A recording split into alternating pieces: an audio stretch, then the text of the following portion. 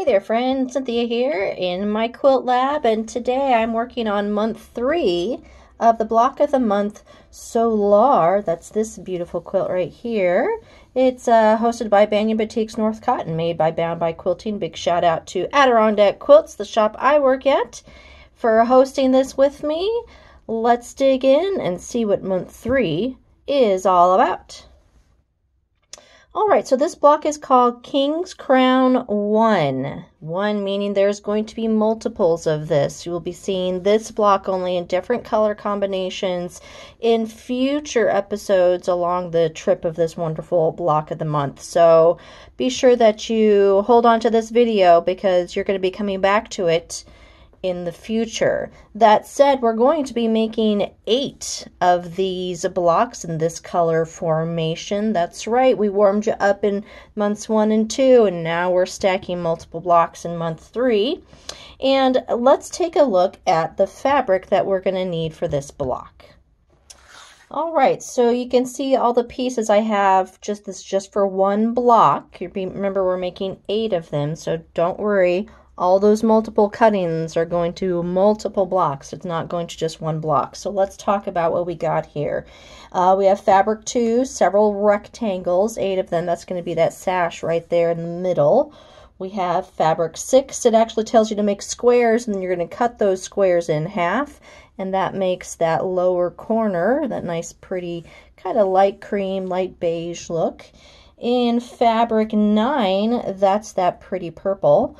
We're going to be making squares, so there's my squares, 2 of them for each block, 1, 2.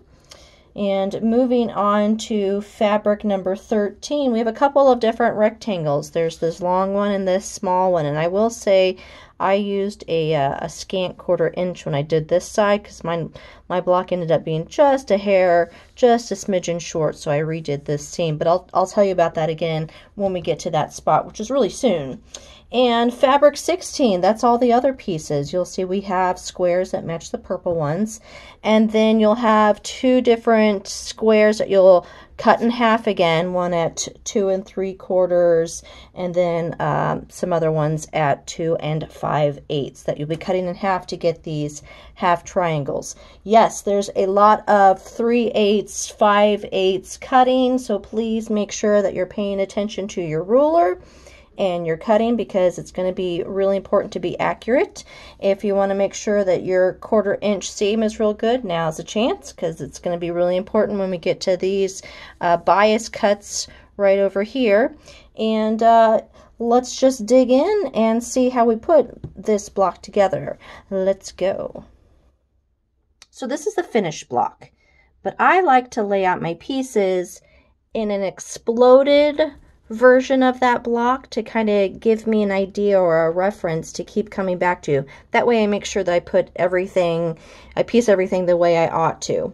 You'll see in the instructions that it's going to start with the 2 fabric 13 pieces, and we're going to add triangles to each of those. And like I said, I like laying it out like this so I don't accidentally put the triangles in the wrong direction or on the wrong end. The nice thing about batiks is there's not necessarily a front and a back. So if that happens, hopefully I can switch them around. But this is the other reason I like to do it, is just to have a nice visual. We're visual people, aren't we? Visual and tactile. So let's talk about what we're doing. We're going to add these 2 triangles here. These are the squares that were 2 3/4 cut in half. The squares that are 2 5/8, 3 of them, those are in the middle. So don't confuse those 2. Just want to make sure to point that out. I like to just flip those triangles over, and I'm keeping that nice straight edge over on this side because when we press it back open, we want a nice straight line here and a nice straight line here. And I'll throw a couple pins in, that way I don't lose them on the way to the machine. 1 and 2.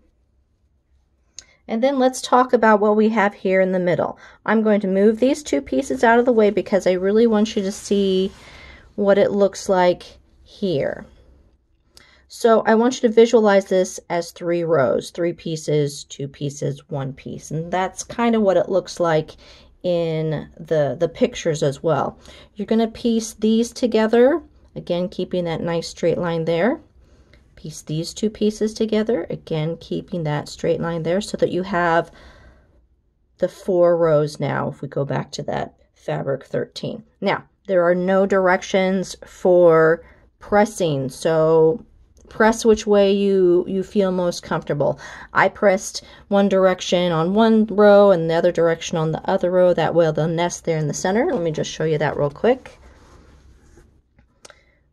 This one's going this way, this one's going that way, this way and this way. So there you go. But feel free to do what you want. You can even open them up. Again, this is an intermediate block of the month, so it thinks that you have the experience to get this done, and no quilt police here. I can support every decision. I can argue every decision. I want you to do what works best for you. So I'm going to take these to the machine, and then we're going to come back and talk about piecing it together and then adding those last 2 pieces. So to the sewing machines, my friends. Okay, I'm back from the machine, so let's just do a quick review. This is the step 1, and like I mentioned earlier, I did do a scant 1/4 inch seam on this row right here. This is step 2, and you'll see step 3 was these all separated. So what this looks like, this set aside, is where we are at step 5. So I'm just going to flip these 2 pieces over so I can talk about them. See how I press them different ways? It's going to come in real handy when I go to sew them together, because that's going to nest up. The next step is to add these 2 together, add these 2 together, combine, combine, and you'll see that in the next couple of steps. So I'll take a few pictures as I go, and then we'll talk about adding that last piece and moving on to the other half of the block, to the sewing machine.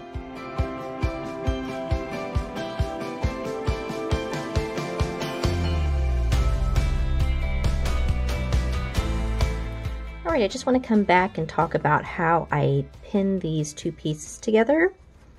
A little tip right there. So like I said, I'll flip them both over so you can see. They're going to nest this way. Oops, I got it backwards.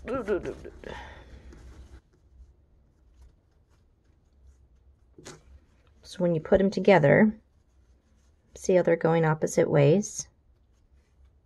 That one's folded that way, that one's folded that way.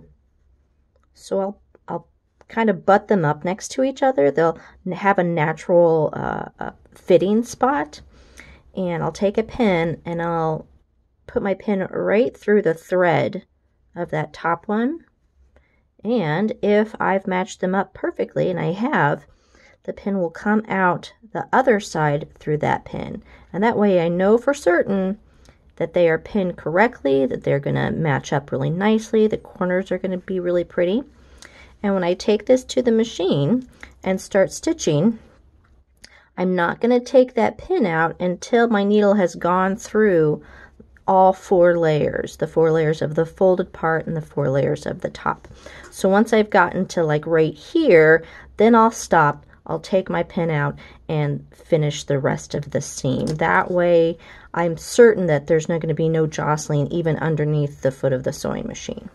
All right, let me take this to the machine and I'll be right back.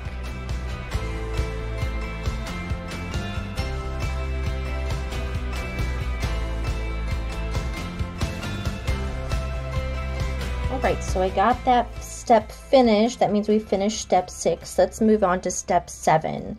So step 7 says you need your pretty blue fabric, because we're going to line this up next to the unit that we just made. I'm going to point out that all of these triangles are on the bias, so I sprayed this whole unit with a little best press, or you can use a little starch, and that's just to help it, stay in place and not stretch. Just a little tip. Even the authors say that at one point, and that you want to find the center of the strip here and center it on the block. So that's what my little pins are. It's just kind of an obvious little mark. I think this is about 14 inches or so. And I'm just going to take one out and pin it in place.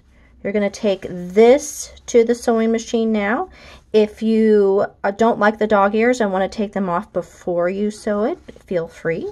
It doesn't bother me all that much. Sometimes I like to clean it up, sometimes I don't. It's up to you.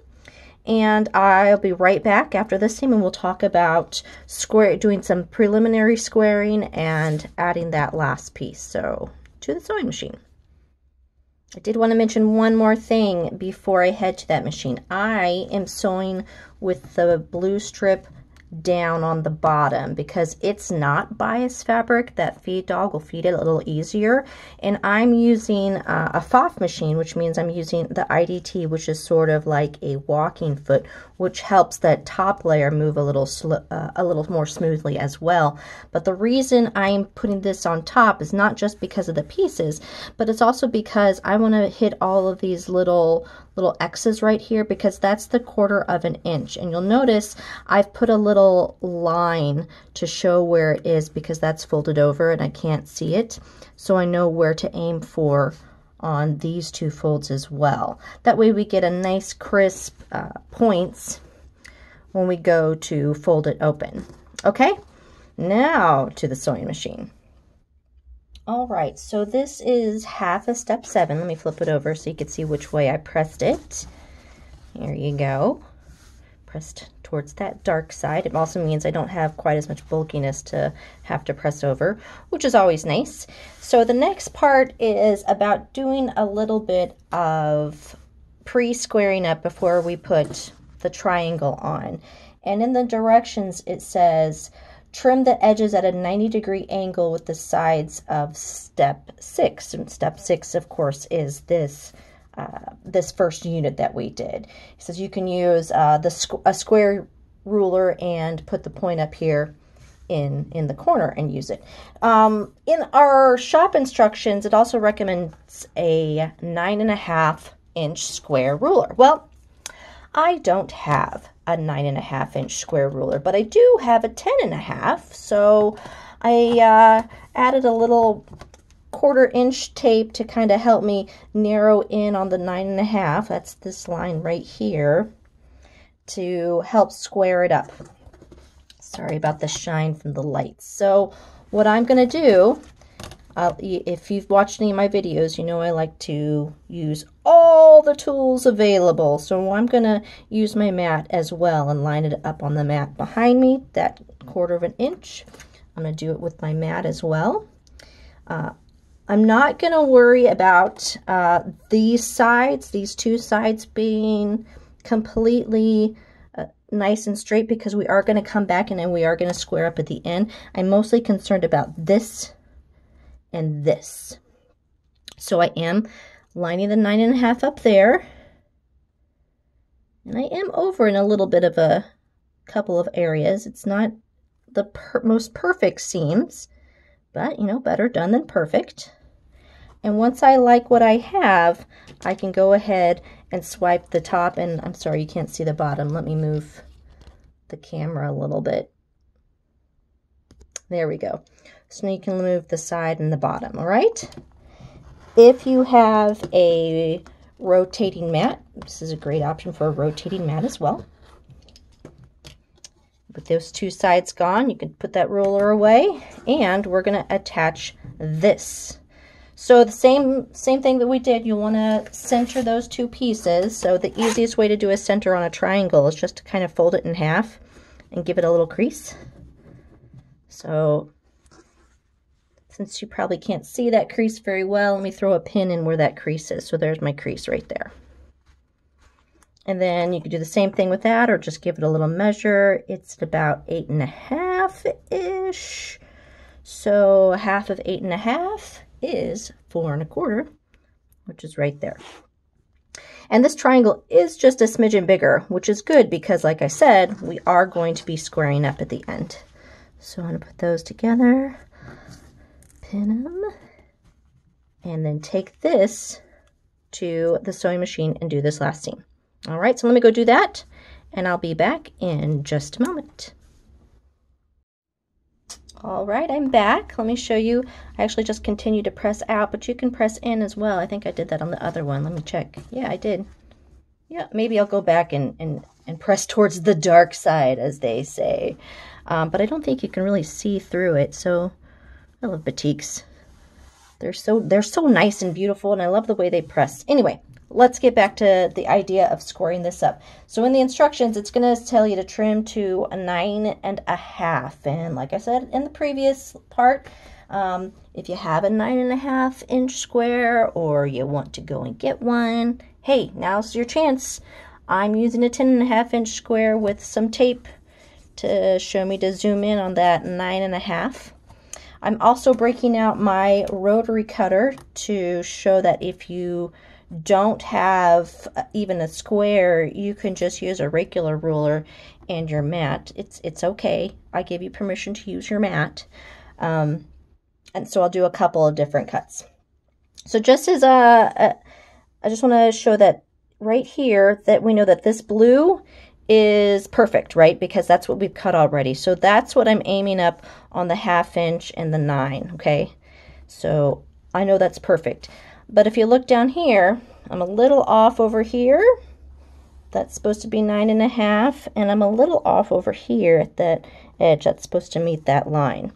So now's the chance for me to break out that ruler, and you'll notice that that ruler also has a diagonal. So I'm going to line that diagonal on top of the block, and I'm going to make sure that it's nice and flush with this side and make sure it's hitting that 9.5 right here on that blue.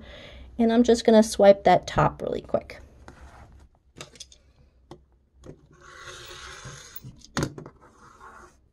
Now at this point, you know that edge is completely perfect, and you could switch out to your other ruler or just continue here. Since I already have this down, let me do this edge. There we go. So we have two sides that are perfect. And this is what I love about that rotating mat. Look, I don't have to touch the block. All I have to do is be careful about moving the ruler. So now at this point, I'll just switch out to my other ruler so that you can see you don't have to have a square ruler. You just want to make sure that you're using all your tools available so that you do get a nice 9.5 inch square block. So there's one side and this side. I love my rotating mat. Anytime I have to square up a bunch of stuff, this really makes life simpler.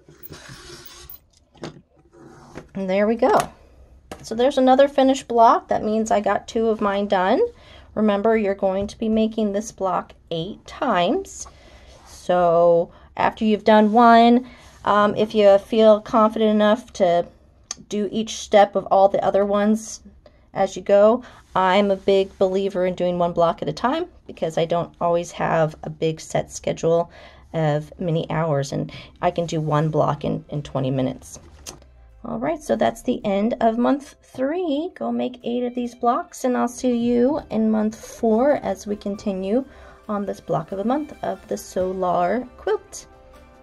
See you next month, and keep quilting. Hey there, my quilty friends. I just want to jump online and say hi. Thanks so much for subscribing. Thanks so much for watching my videos. I really appreciate you, and I'm showcasing my 2 little lab assistants. That's Maxie right there, and that's Mira. So if you ever hear any jingle bells or little tappy toes or whining, you know my assistants are asking for a little assistance of their own, if you know what I mean. Thanks for joining me. Please hit the thumbs up. Please subscribe. Love you guys. Keep quilting. I'll see you next time in my quilt lab. Bye-bye.